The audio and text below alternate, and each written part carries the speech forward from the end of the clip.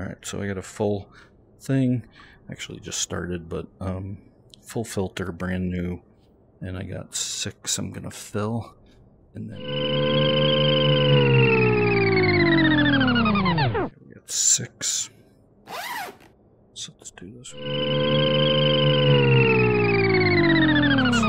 6. Still shows it like that. But what we're gonna do is go to market and come back.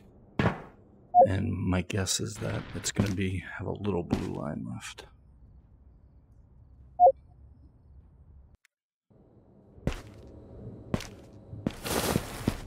Okay. Yep. All right. So let's fill up one more. This is number 7. Okay. That's number 7. Can put that in here too. And let's go to market. Let's see what it shows.